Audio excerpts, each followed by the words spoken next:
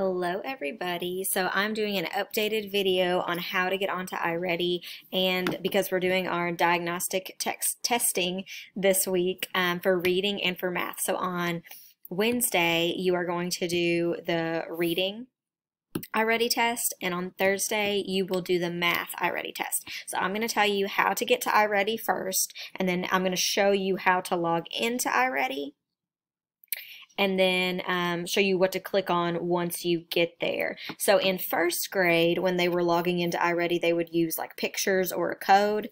In second grade, they don't do that. It's a little different. So I'll show you how to do that. So if you start off on our second grade website, the home page up here in the corner, you'll see home, and you scroll down.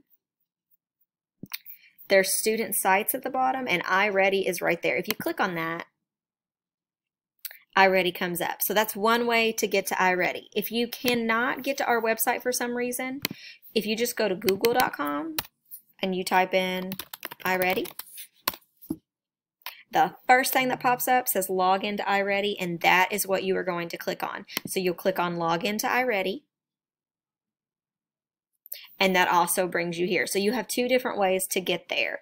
Once you get there, on back to school night, in your little baggie, there was a thin strip of paper, and on that paper, that is your iReady login. But if for some reason you lost it, can't find it, or whatever, their username is going to be their first initial, their last initial, and then their month and day of their birthday. So Ashton Jennings, let me use him as an example. So I'm going to type in his first initial A, his last initial J, and then his birthday, which will be 0607. And then you don't put in the year for that.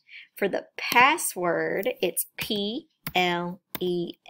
So PLES for everybody. So it's first initial, last initial, birth, like the month and the day. And then you have your password would be PLES, okay? And if for some reason that's not working, you can text me on Remind or call, and we can get you that iReady password to you.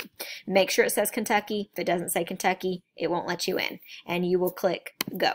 Choose a subject. All right, when that pops up, it'll say Choose a Subject. So whenever you click on Reading, right now, it says there is no work assigned. What will it will say? You have no work assigned. Sorry. Please check back later.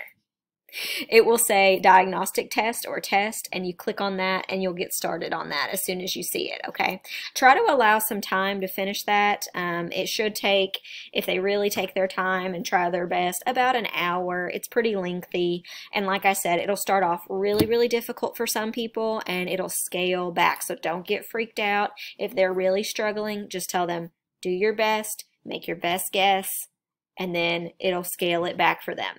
Sometimes the first couple questions will be really hard, and then as they answer, it will just keep going back and keep going back and keep going back till it's where they need to be. And if it's too easy for them, then it'll keep getting harder. It works both ways.